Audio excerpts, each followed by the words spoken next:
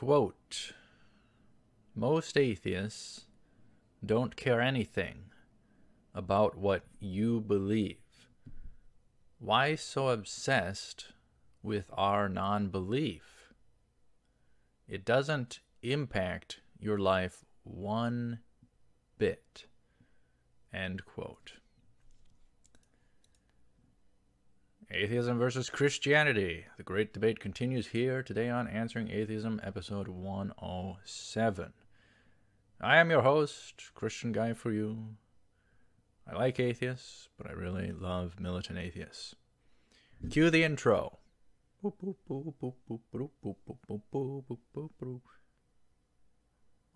we don't have an intro.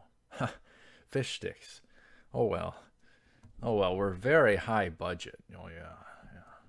We're very high budget. All right. Why so obsessed with non-belief? Well, I think most prominently, kind of Matthew 22, 36 through 40 ordeal. We are commanded to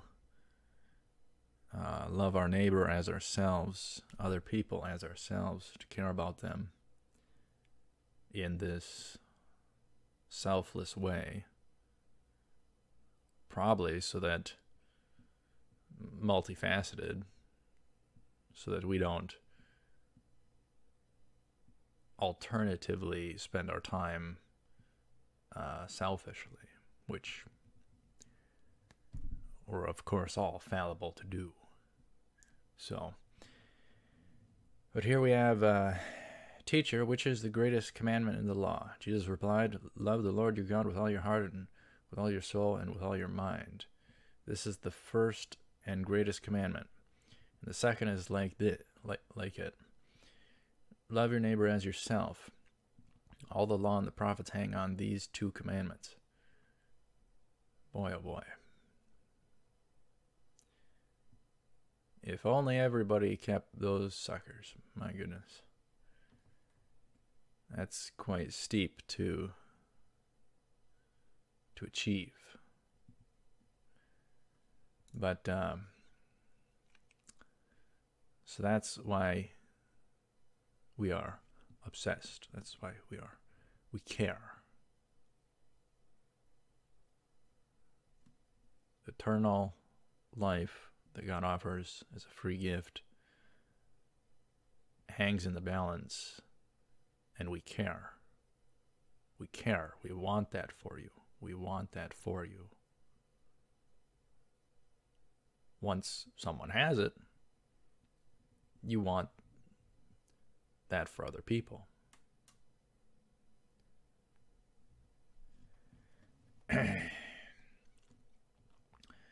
He says most atheists, the more casual probably, not the militant ones. The militant ones are fun. Most atheists don't care about anything about what you believe. Huh. Well,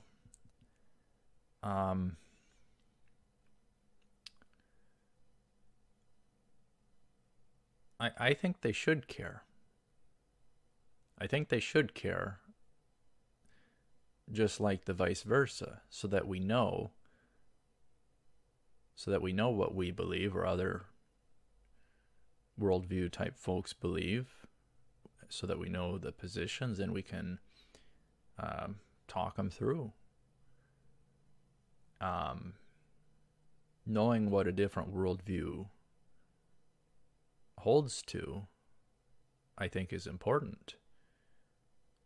If, for instance, let's say, just for a wacky example, let's say Christians believed to get rid of non-believers. That's not our position, but let's say that was. Should this guy be saying that atheists don't care about what Christians believe? He should care. He should care. He should want to know. That would be very important. And there is such a group of folks out there a worldview, a belief system that believes in doing away with non-believers. So it's very, very important to care what other groups believe. It's very important. Why so obsessed with our non-belief? I went through that. It doesn't impact your life one bit. I think you're downplaying your atheism.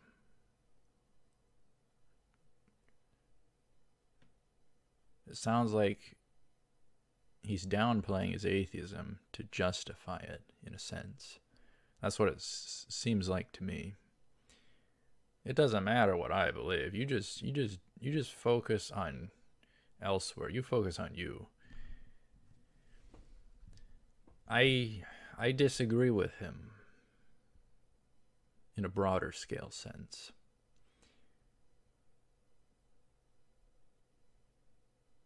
You know, it might not directly impact me, but there's different things called the butterfly effect, the ripple effect. You throw a stone in water, that one thing, and then it ripples out bigger and bigger. And then the butterfly effect is just infinite, one change leading to a bunch of different changes. So there can be that throughout time just based upon one thing. So for instance, if we say just one abortion, think about all the ripple effects throughout time that person could have had. You know, and all the possibilities. Maybe they were supposed to be with someone and have children of their own, and yet they got murdered.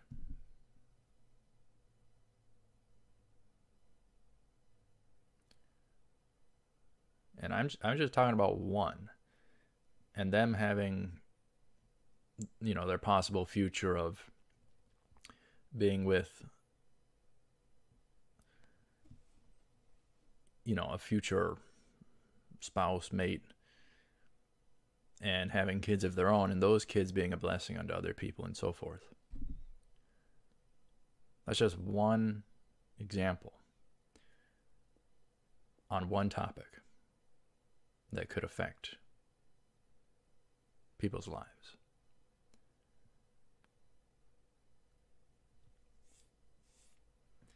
Not that all atheists agree with abortion, but generally, to justify it. Generally. Among other things. So, what I would hold to is that the individual, it is important what the individual believes. Because the individuals make up, you know, more of the pie, essentially. The whole country. So it's important what we believe. It was important what the founders believed, for Pete's sake. Could you imagine if they believed different things and acted differently, took different actions?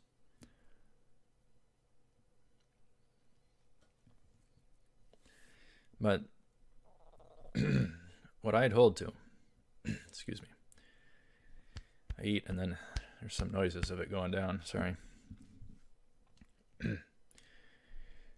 I would hold to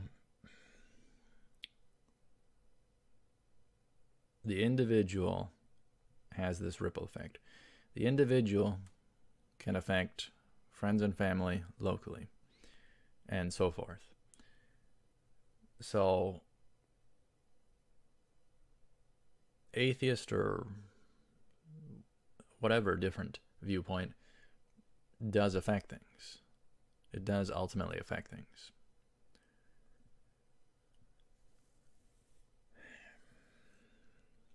So the individual affects, the neighborhood, the town, everyone as a whole, and so forth. City,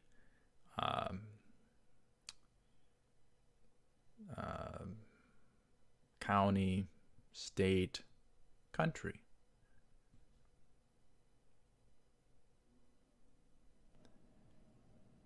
So I disagree with him, quite simply.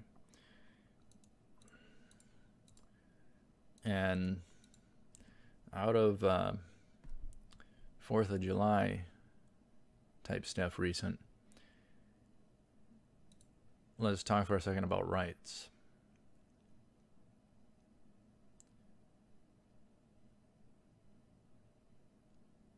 Where do the rights come from? Where do the rights come from? And is it important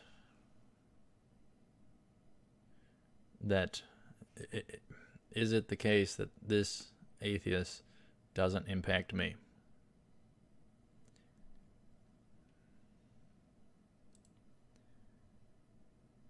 Rights. What did the founders believe?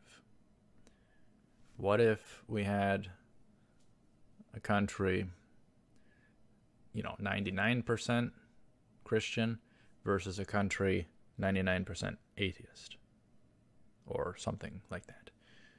Compare the two. Compare the two. One group believing in God-given, inalienable rights.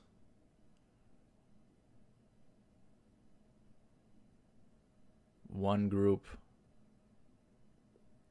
lacks belief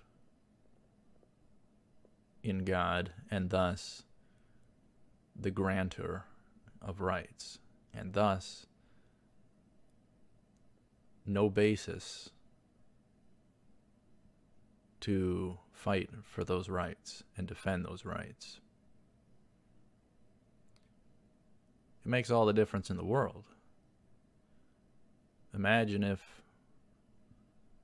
the founding fathers held to differently. Imagine if they held to differently. We wouldn't have what we have today. And the country is changing. Changing. People are now wanting post-birth abortion and thinking it's fine. Murdering children up to several years old or any age, thinking it's fine. So, when this guy says it doesn't impact your life one bit, I think it matters to a world of people what different folks believe. So, that's all I want to say. We got to around 15 minutes again. We're getting there, so close enough.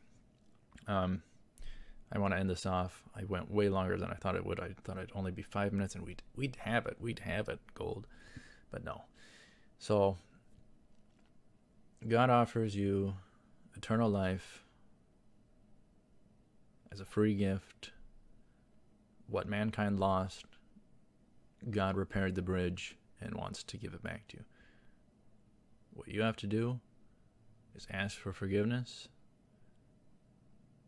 accept Jesus as Savior, and trust the Savior. Trust Him, His work on the cross to save you.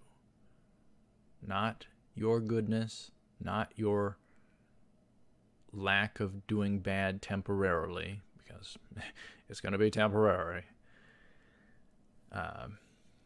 Nobody can keep the commandments like Jesus did.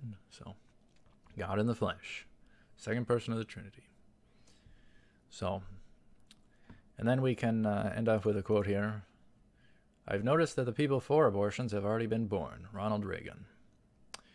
Nice statement, Ronald. Not that I probably agree with him on everything. But anyhow, that's that. Thank you very much for watching. Stay tuned for more. I'll see you ahead for 108. Take care, cool.